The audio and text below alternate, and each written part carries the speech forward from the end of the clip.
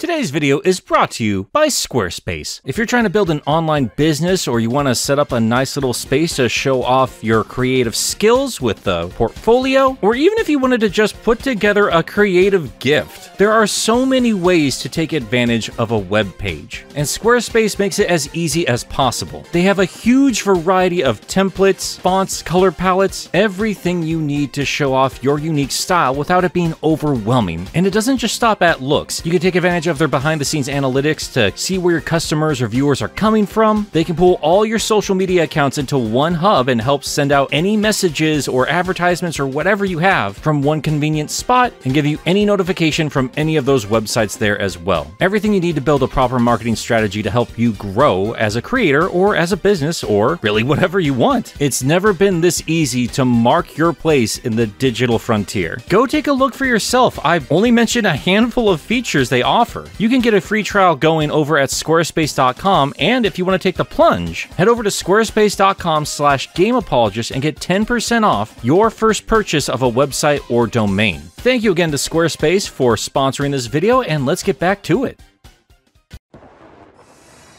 Welcome to yet another show on this channel, COMICBUNGA. There are a lot of different canons for Ninja Turtles, especially when it comes to the comics, and this series is going to help make sense of all of them. If you're a regular to this channel, you probably know I cover a lot of Sonic stuff, and that's not changing. I do dearly love that franchise, but if there was one series I loved above any other, it would have to be the Ninja Turtles. Haven't talked about it a great deal since those videos don't seem to grab a lot of attention. If you needed more proof that the Turtles own my life, just look around my game room. And long overdue shout out to Zubair. We spent months trying to grab me this promotional TMNT poster from his local Australian Pizza Hut. That's what I consider art. And he even sent me a super lovely note. I'm not sure if we read that in the Discord server or not. Zubair, if we haven't, let me know. We'll get that out. You're an absolute legend, man. Thank you. But yeah, as you can tell from my amazing decorating skills, I got swept up by Turtle Mania back in the early 90s, and I've never truly recovered. I've been asked on many occasions to cover more of the comic side of things for the Turtles, similar to what we do with Sonic, and coincidentally, both properties currently share the same publisher, and occasionally, they even share the same talent, as well as names of their furry female rebellion leaders. IDW Turtles is the new Archie Sonic, and we will cover all of that sooner rather than later, but before we do any of that, I think it's long overdue to talk about the very beginning. The Ninja Turtles are a multimedia property with fans that fell in love with them through cartoons, movies, games, toys, but before any of that, they started off as a comic. A parody comic. Because of course it was. Just listen to that name. It's absolutely ridiculous that the words Teenage Mutant Ninja Turtles flow so beautifully together, but damn it they do, and they're a household name. But Peter Laird and Kevin Eastman didn't put this idea together with the intention of becoming one of the most iconic children's properties of all time. This original comic wasn't even made for kids. This took inspiration from all of their favorite comic series back in the day, but Kevin specifically was a huge fan of Frank Miller. And if you're familiar with his work, well, you know, before he went nuts, then you'll see a lot of Ronin and Daredevil in the art and story. And while this one comic would eventually lead to the wider cast of characters and stories, for a little while in 1984, there was only this single issue. And this would serve as the basis for practically every other version of the Ninja Turtle origin story going forward. So even if you've never read this first comic, if you're a fan of any other Turtle team, you're likely familiar with the broad strokes of this story, especially if you've seen the original 1990 movie or the 2003 For Kids show, both of which probably draw the most from this original series. But don't get me wrong, it's everywhere in the 2012 show, and who can forget Turtles Forever? Even hiring Shadow the Hedgehog to voice Leonardo. I strike two on my way down. Donatello takes out a third with his staff. There you go, Sonic fans, you got something out of this video. Where's that damn fourth Chaos Emerald? Both Turtles Forever and the later cameo they would make in the 2012 show did a great job alluding to how hardcore these turtles are without actually showing the intense violence. And buddy, you better believe it, there is a lot of violence. I mean, just look at their original logo. It's Leonardo's bloody sword. Have you ever seen the word turtles taken so seriously before? Now, there are a number of ways you can check this out. Obviously, it's going to be a little challenging getting an original print of the first issue, but it has been released to various degrees of success over the years, and IDW has done a great job making it available today. It was originally released in black and white, and some of the reprints do a terrible job showing off that art and its great detail, but early on they did color these up, and I think they did a pretty decent job, and you can actually read all of this for yourself for free without going to any skeezy websites by just checking out the color classics over on Google Books. They let you preview pages of most comics in there, but this collection actually gives you the entire first issue without ever needing to buy anything. Don't know if COMICSology does the same thing or not. Haven't used them in a while. I really don't like their new format. I'll leave a link in the description if you're interested, but I think we've waffled on enough. Let's get into the story proper. This is Teenage Mutant Ninja Turtles #1. The first page kicks off with a close-up of Leonardo and a text box next to his face letting you know that he will be narrating the story, or at least the first part of the story. And it's as grim and as noirish as you could hope for. Like this line right here: "I sense his body quivering with tense energy, waiting to be triggered into a savage, slashing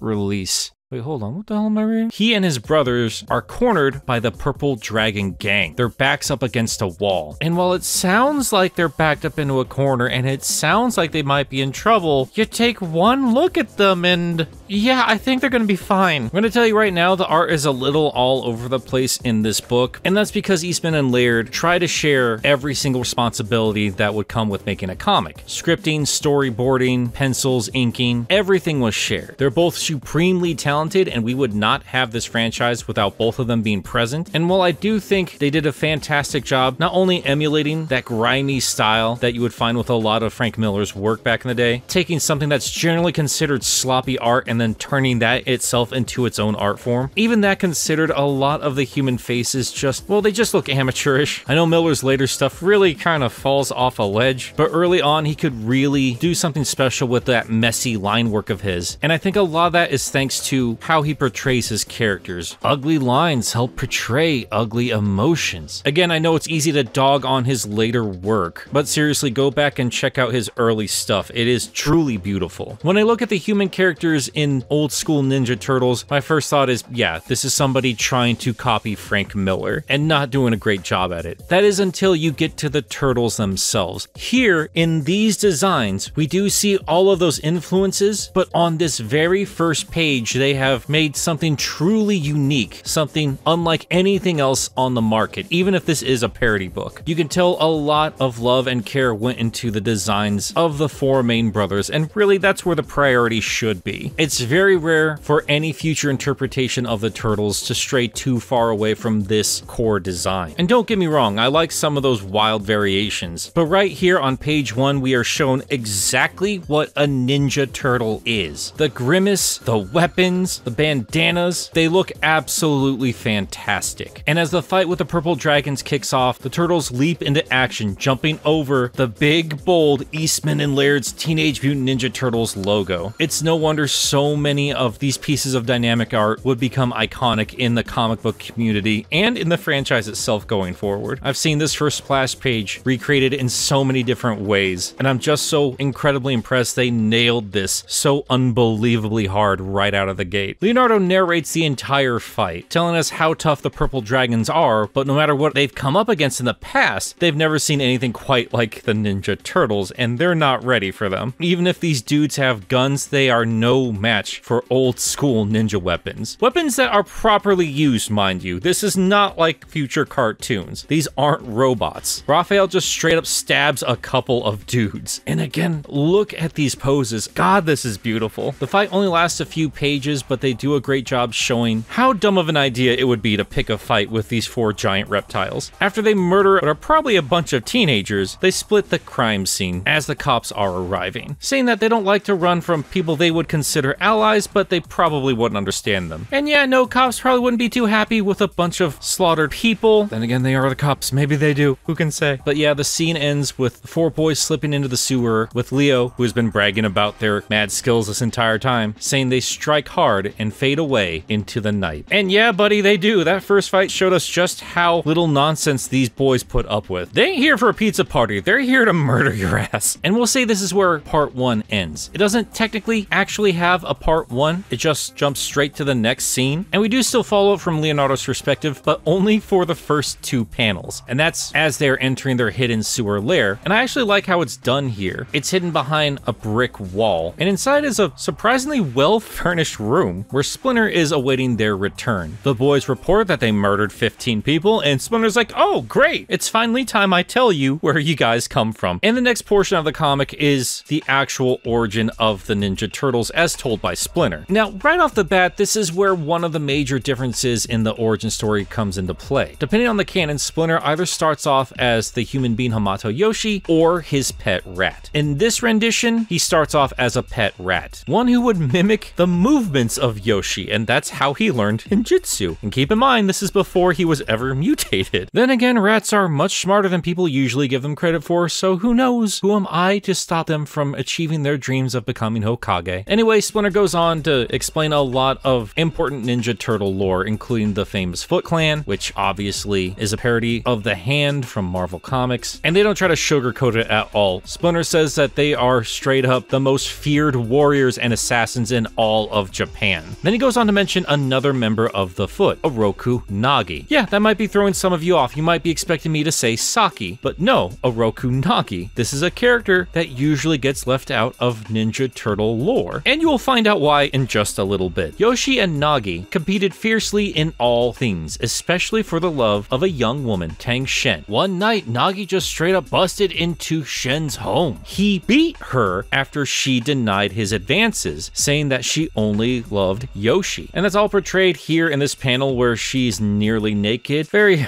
classy. Yoshi walks in while this is happening, and in a blind rage, he beats Oroku Nagi to death. Yoshi had killed another member of the Foot Clan, and as you can imagine, that's a big no-no, leaving him with only a couple of options. One, he could take his own life and hope for honor in the next one, or flee with Shen to another country and try to start things off fresh. He chose the latter, fleeing to New York with Shen and Splinter in tow, and in time he managed to form his own small martial arts school. But while Yoshi and Shen were building a new life together in America, back in Japan, Nagi's death was being mourned by his little brother, Oroku Saki, who at this point was just a 7-year-old child, one filled with vengeance and hate towards Yoshi. And the Foot took advantage of that. They used that to help intensively train the boy for their own purposes, and eventually he would grow to surpass his teachers, and the more he grew, so too did his hate towards Yoshi. At 18 years old, he had become the most cunning assassin in the Foot, and the most obvious choice to lead their new branch in New York. And I love that his hairstyle completely changes from panel to panel here. But yeah, Saki took advantage of his newfound status and used the Foot to start drug smuggling, arms running, a whole bunch of nasty things in the name of the Foot, and also took on the moniker of Shredder. And when the time was right, he finally tracked down Hamato Yoshi. Shredder found his apartment, tore the place apart, and killed Tang Shen. And when Yoshi finally came home, Shredder gave him just enough time to see the horror in front of his eyes. And when the shocked Yoshi asked him who he was, Shredder responded only with, "I am Oroku Saki." All Yoshi says in response is, "Oh no," instantly realizing who Shredder was and why he was here. And that's all the Shredder needs. And with one swift slice of his blades, he kills Yoshi. And look, I'm gonna be real with you here. If Shen wasn't involved, the poor girl got the raw end of the stick this entire time. She got beaten, she got murdered, it's miserable. But if she was not involved, could you really blame Shredder for being this pissed off with Yoshi? I mean, the dude killed his brother, and Shredder just rolls up, ruins this dude's life, and in an instant takes him out. Shredder planned his revenge for well over a decade, made a name for himself, got his own branch of the business up and running, got a crazy costume and a name that he expected people to call him, and they did, then rolls up to Yoshi's crib and gives the dude all of 5 seconds to realize his life is completely ruined, and doesn't give any grand villainous speech. No crap like that. Just name drops, and before Yoshi can even finish saying, "Oh shit," ends the dude right there. Years of planning just for that one quick moment. That's hardcore. Just, again, you know, it's a shame all that wife murdering had to happen.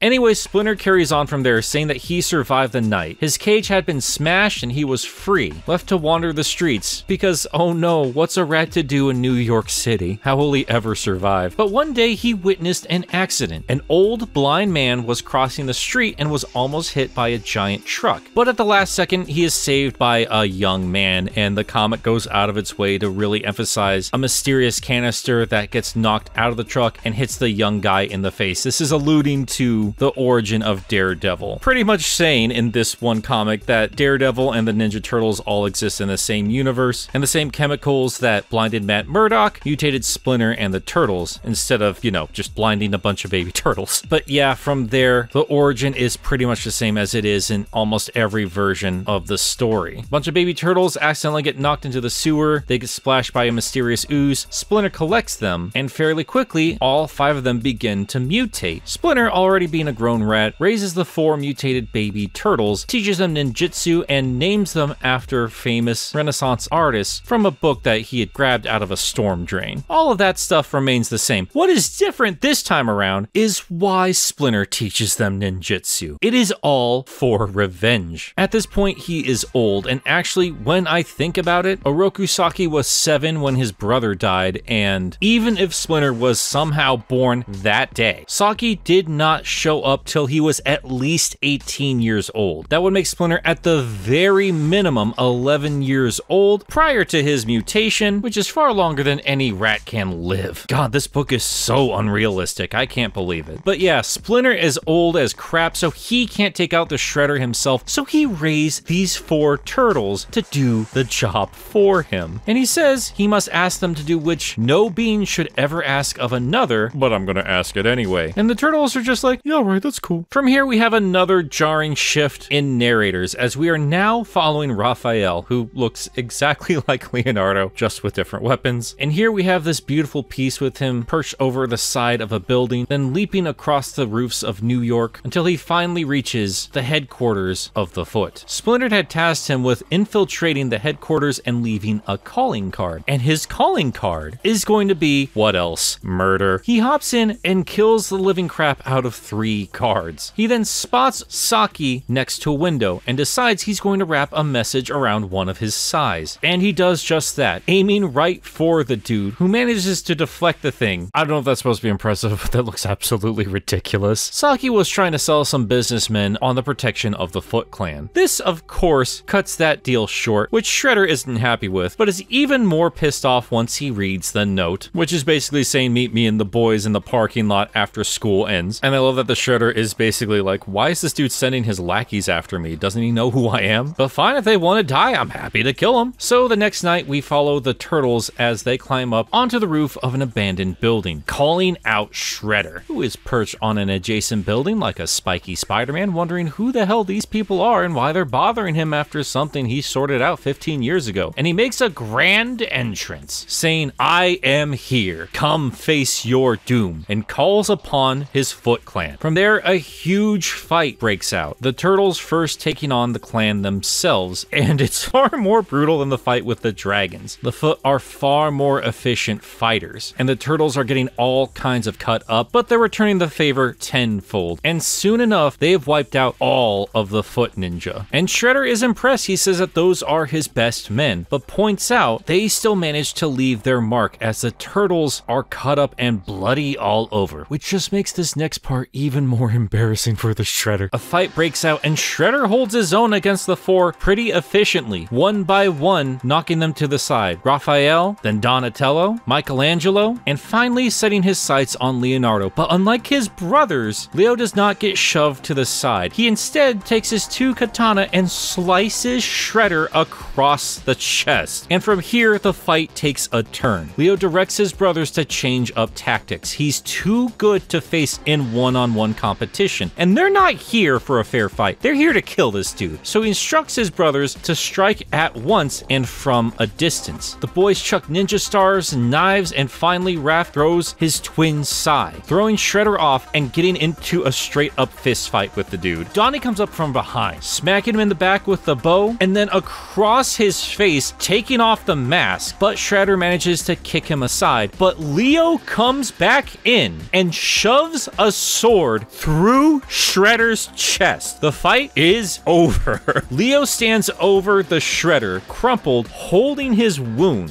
demanding that they finish him off. But Leo says they are turtles, not dogs without honor. He then offers Shredder his sword, so he has a chance to die with honor and commit seppuku. Just a reminder, one of the largest children's franchises in the world. But Shredder refuses, saying that if he has to go, he's taking the turtles out with him, and pulls out a thermite grenade. This is enough to wipe off the rooftop. But before he can even chuck the grenade, Donnie throws his bow staff, which nails Saki right in his face, sending him over the side of the roof with the grenade in tow. Dude has been stabbed through the guts, taking a bow staff which has destroyed his face, has fallen off a roof, and if that wasn't disrespectful enough, his corpse then gets blown to smithereens by his own grenade. That's right, Shredder dies in the very first issue of the Teenage Mutant Ninja Turtles, and not only dies, but gets straight up cremated. This dude is 4 kinds of dead. And the turtles watch it all happen. They ain't about to turn away from all this. They have trained their entire sentient lives for this one mission, this one moment, and they aren't fazed in the slightest. But hey, Leo does manage to crack one joke as they come across a little bit of Shredder's armor, and all Leo can say is, it seems the Shredder has been shredded. And like Luke Skywalker in The Last Jedi, he just chucks it behind him without a care in the world. And the comic ends with that same iconic sentence that closed up Act 1. We are the Teenage Mutant Ninja Turtles. We strike hard and fade away into the night. The end. So yeah, a lot of this stuff has been recycled over and over and over, and truth be told, it took me a very long time to actually read this very first issue. Because what was the point? Outside of the Goofy cartoon, I had watched the movie, the 2003 show recreated pretty much everything from the Mirage run, but man, even considering all the recycled origin story we would see in just about every iteration of the Turtles, even if this is showing a lot of amateurish art and story choices, even if this was made to be a parody that's not supposed to be taken super seriously, this was still an awesome read. Of course, with hindsight, you can understand why they made the changes they did. If you think about it, Splinter and the Turtles, they're not good people. They're just in it for revenge, and they murder a lot of folks on their way to kill this one dude. And they don't fight fair. Now, that's not to say Shredder is a good person, not by any stretch of the imagination. And I also thought it was kind of weird that he was not fazed at all when he was facing off against 4 mutant turtles, but this was just a war between 2 very violent factions that were fueled exclusively by revenge. And to be completely fair, a lot of ninja in media are portrayed as honor-bound and all this other crap, and honestly, a lot of that's probably thanks to what the Ninja Turtles would become. But at least here in the early days, this comic is at least a little bit more honest with what a real ninja would actually be. They were spies, they were infiltrators, they were murderers, they were mercenaries. They were not considered honorable. Quite the opposite. So yeah, these boys are a far cry from the heroes they would eventually become. And to be fair, in this own canon, they would evolve quite a bit as the story would carry on. But when you consider just how brutally demolished the Shredder was, it's pretty obvious they packed as much as they could in this 140-page story. The original intention was not to make a long-running series. This was a wild and silly parody concept first and foremost. There's barely any characterization for anybody on display here. You can't tell one turtle from the other. The most we get is that Raph likes the outdoors a little bit more than his brothers, and the more centralized focus on Leo shows us that he's probably a little bit more capable than the other 4 turtles, but regardless, they are all still hardcore and will murder you dead. We are a far cry from the far more defined personalities that would make these boys so iconic. But even lacking a lot of these ever important elements of the franchise, there is still so much here that they got right in the very first issue. And I think from that perspective, this makes this all the more enjoyable. Trying to look at this from somebody who has never heard of the Ninja Turtles before, trying to see what captured the imaginations of the folks in the mid-80s. Yeah, obviously, the franchise blew blew up thanks to the '87 cartoon, but there still had to be something there to stir up that initial interest, and clearly there was. The Turtles did indeed strike hard, but man, they sure as hell didn't fade away, and we're all the better for it. But yeah, guys, I've been rambling about this one single issue for long enough. I hope you had a good time. I certainly did, and let me know if you want any more Turtle stuff on the channel. Should we continue with Mirage? Should we move on to some of the shows? Should we cover more of the games? Should I put another video out there on YouTube talking about how criminally underrated Rise of the TMNT is? Because holy crap, is it ever? There is so much to talk about in my favorite franchise, and I would love an excuse to revisit this topic. But hey, thank you so much for watching this video, and a massive shout out to all the patrons who've been supporting me, with an extra special thank you to these fine folks here: Kyle Winter, Cirrus the Skeptic, Joseph Duncan Sonic 2 Blue, John, Josh Strider, Teenage Monroe Ninja Casey, Faizan Razul, Zanderoni the Painter, Hatsworth, Tiny Jericho, Ginger Bob, Jack of All Spades, Tristan Trapp, Meekers, Dun Dun, Quote, Resident Fanboy, Miles the Prower, Jeremy Singer, Mr. Boojay, World's Greatest Bard, Sam Webster, Dwight Graham, Fishflop, Lucas Lipker, The Bad Pal, Jonathan Dobbs, Mr. Dr. SP, Doctorate Pending, Cecil the Glade, The Dark Neon, Stefan Plakanica, 3 Monic, Graham J. Hall, Lenny X, Wayne is Boss, Jamie Chevalier, Lederick. On the first day of Christmas, Game Apologist gave to me 20 window covers, so I am now David 20 window covers Toot Toot Coriete. You guys always with the long names. Jimmy Duke STR, The Lumberjack. Today's video isn't sponsored by Raycon brand wireless earbuds featuring 10 hours of battery life and a 30-foot Bluetooth range. Otis, you're gonna get me in so much trouble. NBTV, Mute, Trash Baphomet, Autumn from Twitter.com, That Pyramain, hopeful for the new year and waiting for Icky Nicky to play Xenoblade Chronicles. You know what, Pyra? I'm genuinely waiting to play that as well. I hope I find the time. I hear nothing but good things about that series. And apparently there's a big emphasis on a turtle in the second one. I don't know. That's enough of an excuse to get me to play it. Jin Seotame, Nezend, Enerjack 5, Grayson Conager, Spades the Nocturne, Ken K, Then 101, Paxton Bisbee, Sindarin 7, Stevie Cole, Where's Arnold, 3 Rule 4, Twilord, Asir Warrens of a Deadly Fate, Paisley, Eric Delgado, Cody Gracius, Kodinsky, Jamo Art, PK Durbar, Crimson Rose, Give Up Your Children, Separate, Sonic PAJ, Moon is...